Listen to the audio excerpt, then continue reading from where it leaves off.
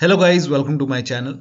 Today in this video I'm going to show you how to add Avatar Frontiers of Pandora game to Steam. Now for this, open Steam on your computer and then on the bottom left over here you can see add a game option. Click on the plus icon and then click on add a non-Steam game and then go to the game installation folder.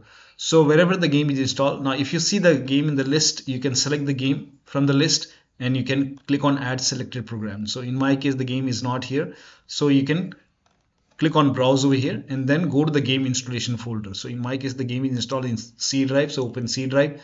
Now open the game folder and then select the game exe file over here, click on open. Now click on add selected program and then you can go to library and you can see the game over here, that is AFOP.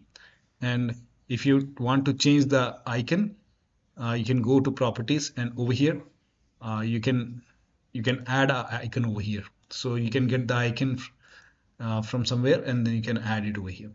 But this is how you can add it. Now you can also add another exe file. So click on add a game, plus icon once again, add a non-Steam game, and then again click on browse and then go to C drive. You can open the game installation folder and open the game.